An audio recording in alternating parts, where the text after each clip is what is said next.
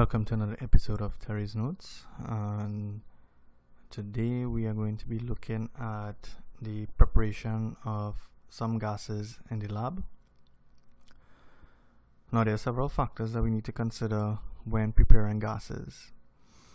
First thing that we need to consider is whether you want to collect a dry sample of the gas or not. Second thing that we need to consider is if the gas is soluble in water. For example, ammonia gas is very soluble in water. The third factor is what method should we use to collect the gas. And the fourth factor is the gas dangerous or not. Because if we are preparing a gas that is dangerous, we need to do it in a fume cupboard.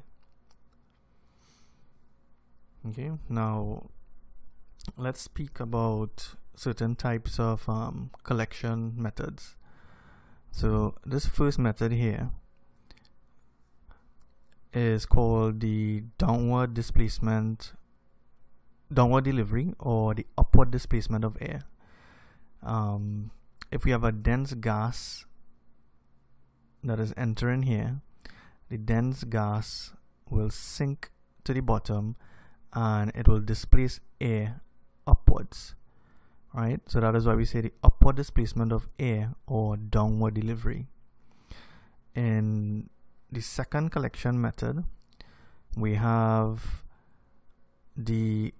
what is called upward delivery or downward displacement of air. So if we have the gas entering here and the gas is less dense than air, the gas is going to collect up here and air is going to be displaced downwards, right? And this third collection method is simply to collect a moist sample of the gas. So if you have a gas entering here, the gas is going to be collected in this region here, right? This region here, and the gas will be a moist sample.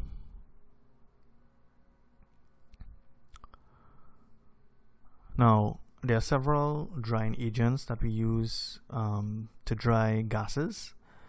We have silica gel, and you should be familiar with silica gel. Sometimes when you buy a new pair of shoes, you see this little packet that is there.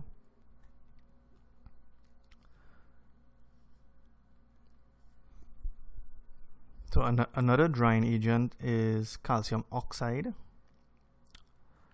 We also have anhydrous calcium chloride and concentrated sulfuric acid. So these are 4 typical drying agents you will encounter.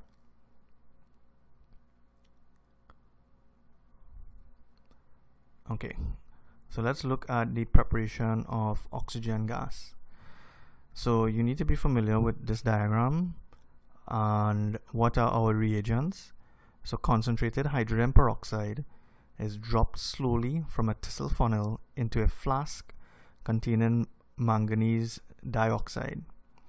So we have hydrogen peroxide in the Tissot funnel, and we have manganese dioxide in this container here. So as the hydrogen peroxide reacts with the manganese dioxide, we have oxygen gas being produced and water being produced. Right? The hydrogen peroxide is decomposing to produce oxygen and water, and in this case, producing oxygen and water. So in this case, we have the oxygen gas being collected here. Right? So we get a moist sample of oxygen gas. So if dry oxygen is required, and then the gas is passed through a U-tube filled with anhydrous calcium chloride. So what we do is we have a tube like this. Alright, so we have the oxygen gas entering here, and we have the O2 gas coming out here. But in this U-tube, we have calcium chloride. So you have CaCl2 as a drying agent. So if we want a dry sample, we use calcium chloride as a drying agent. All right.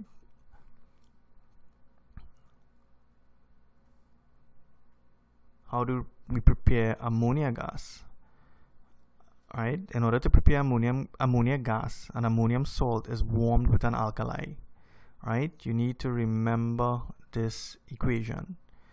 So 2NH4Cl plus CaOH taken twice produces CaCl2 plus 2H2O plus 2NH3.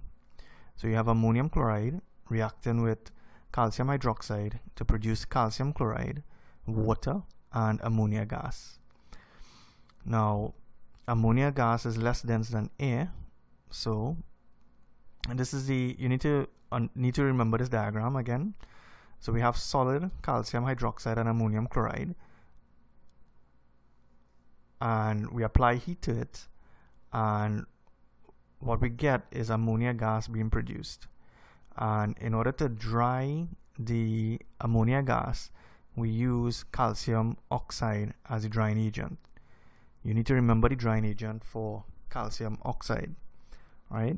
And ammonia is collected by upward delivery, right? Now we cannot use sulfuric acid or calcium chloride as the drying agent for ammonia. Why?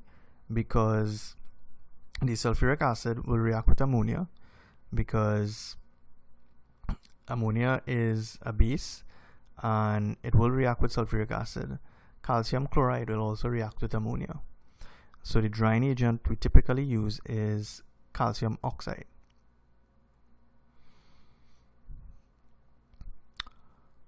How do we prepare carbon dioxide gas?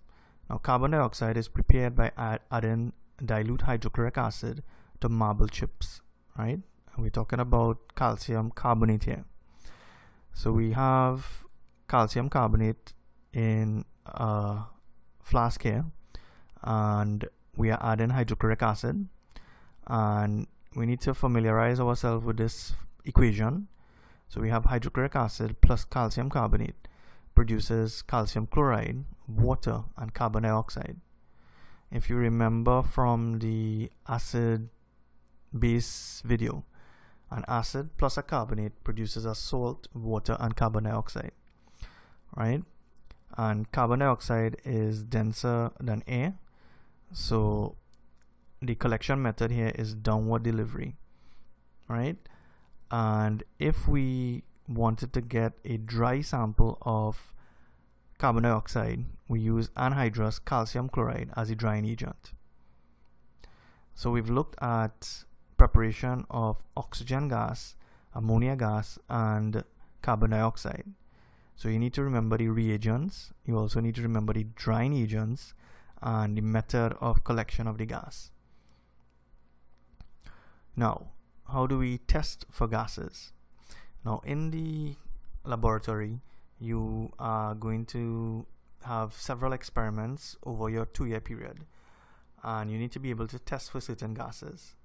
So the test for oxygen gas, if we have a test tube and we have oxygen gas and we put a glowing splint, right, which is just a very tiny piece of wood that is glowing red hot, it will relight. So oxygen gas will relight a glowing splint. If we were to take a lighted splint and place it in hydrogen gas, we are going to get a squeaky pop, right? So it's very audible and you will know it's hydrogen gas. To test for carbon dioxide, we use lime water. I want you to avoid using the word lime water and use the term calcium hydroxide, right? So if we bubble carbon dioxide through calcium hydroxide, what we are going to get is a white precipitate. So carbon dioxide plus calcium hydroxide produces calcium carbonate plus water. The white precipitate is really carbon dioxide, calcium carbonate, sorry, right? Now if we continue to bubble carbon dioxide through the solution, The white precipitate dissolves, right? And what we are getting is calcium hydrogen carbonate, right? Now these are typical examination questions here. So carbon dioxide, when it's bubbled through calcium hydroxide, you're going to get a white precipitate initially. And the white precipitate is calcium carbonate. You need to know this equation. If you continue to bubble more carbon dioxide, what is going to happen is that the precipitate will dissolve, right? And the equation for that reaction is calcium carbonate plus water plus CO2 produces calcium hydrogen carbonate, right? And how do we test for ammonia gas? Well, ammonia gas has a pungent smell, it's very noticeable, and it is also colorless. But how do we test for it? What we do, we take moist red litmus and it will turn blue. Okay, so white fumes of ammonium chloride are produced in the presence of concentrated hydrochloric acid.